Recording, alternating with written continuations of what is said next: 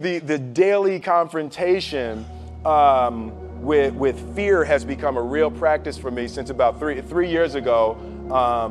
I went skydiving in Dubai, right? And skydiving is a really interesting confront with fear, right? So what happens is you go out the night before and you take a drink with your friends and somebody says, yeah, we should go skydiving tomorrow.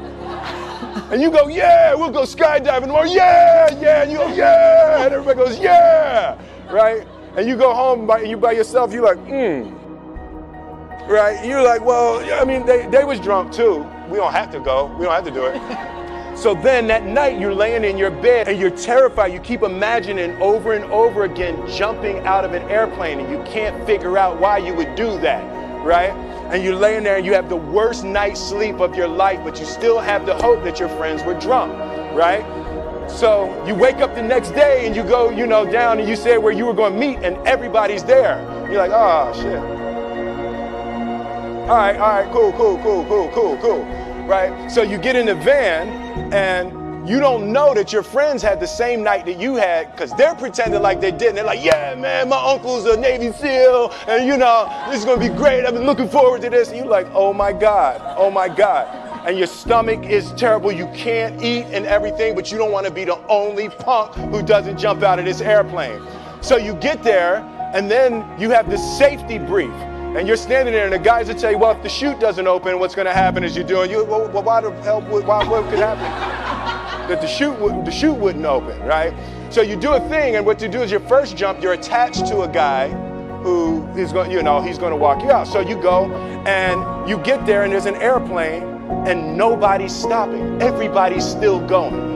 So everything's normal. So you fly and you go up to 14,000 feet and you notice there's a light. It's red and it's yellow and green, right? So right now the light's red. So then you start thinking at some point the light's going to go green because you don't know what's going to happen, right? And you wait and it goes yellow and the light goes green and somebody opens the door and in that moment you realize you've never been in a freaking airplane with the door open. Terror, right? So you go and then, if you were smart, you sat in the back so you don't go first, right? And then people start going out of the airplane and you go and the guy walks you up to the end of the thing and you're standing and your toes are on the edge and you're looking out down to death. And they say, on 3. And they say, 1, 2. And he pushes you on 2 because people grab on 3. And you go, and you fall out of the airplane. And in 1 second, you realize that it's the most blissful experience of your life. You're flying, right? It doesn't feel like falling, right? It's like you actually are kind of held a little bit by the wind, and then you start falling, and there's zero fear. You realize that the point of maximum danger is the point of minimum fear. It's bliss. It's bliss, and you're flying, right? And you're doing that, and then 20 seconds, 25 seconds, 40 seconds, and you have enough time. The lesson for me was, why were you scared in your bed the night before? What do you need that fear for? Just don't go. Why are you scared in your bed 16 hours before you jump? Why are you scared in the car? Why could you not enjoy breakfast? What did you need that? The fear is fear of what? You're nowhere even near the airplane. Everything up to the stepping out, there's actually no reason to be scared. It only just ruins your day. You don't have to jump. And then in that moment, all of a sudden, where you should be terrified is the most blissful experience of your life. And God placed the best things in life on the other side of terror. On the other side of your maximum fear are all of the best things in life. I have a great time with my life, and I want to share it. I love living. I think that's infectious. is something that you can't fake. Greatness is not this wonderful, esoteric, elusive, God-like feature that only the special among us will ever taste. You know, it's something that truly exists in all of us. It's very simple. This is what I believe, and I'm willing to die for it. Period.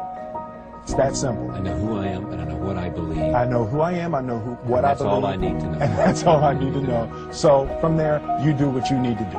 You know, and I think what happens is we make the situation more complex. We didn't grow up with the sense that where we were was where we were going to be. You know, we grew up with the sense that where we were almost didn't matter because we were becoming right. Something greater.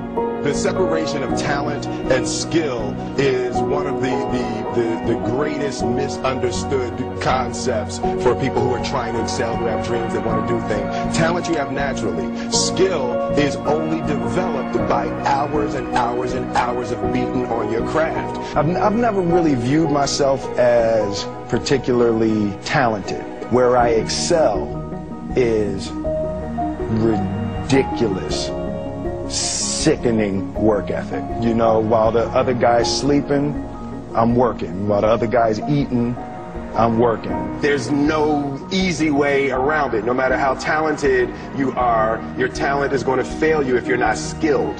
You know, if you don't study, if you don't work really hard and dedicate yourself to being better every single day, you'll never be able to communicate with people, with your artistry, the way that you want. So the only thing that I see that is distinctly different about me is I'm not afraid to die on a treadmill. You might have more talent than me, you might be smarter than me, but if we get on the treadmill together, right, there's two things. You're getting off first, or I'm gonna die. It's really that simple. You don't try to build a wall. You don't set out to build a wall. You don't say, I'm gonna build the biggest, baddest, greatest wall that's ever been built. You don't start there. You say, I'm going to lay this brick as perfectly as a brick can be laid. And you do that every single day, and soon you have a wall. I want to do good.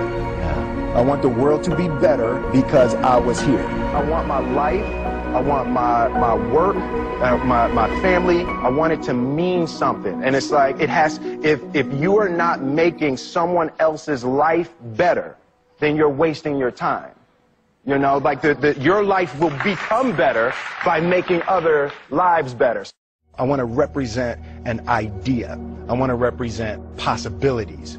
I want to represent the idea that you really can make what you want. One of my favorite books is The Alchemist, Paulo Coelho, and I just believe that. I believe that I can create whatever I want to create. The first step before anybody else in the world believes it is you have to believe it. There's no reason to have a plan B because it distracts from plan A. I think that there's a certain delusional quality that all successful people have to have. You have to believe that something different than what has happened. You have to believe that something different can happen. Confucius said, he who says he can and he who says he can't are both usually right. There's a redemptive power that making a choice has, you know, rather than feeling like you're at effect to all the things that are happening. Make a choice. Like, you just decide what it's going to be, who you're going to be, how you're going to do it. Just decide. And then from that point, the universe is going to get out your way. It's like, it's water. It wants to, It wants to move and go around stuff, you know. You know, there's a flow of the universe that I've grown to know just how to go with it. I realize that to have the level of success that I want to have, it's difficult to spread it out and do multiple things. It takes such a desperate, obsessive focus. You really got to focus with all of your fiber and all of your heart and all of your creativity. I'm motivated by fear. You know? Fear of what? Fear of fear. I hate being scared to do something. And I think what developed in my early days was the attitude that I started attacking things that I was scared of. You can't be scared to die for the truth. The truth is the only thing that's ever going to be constant.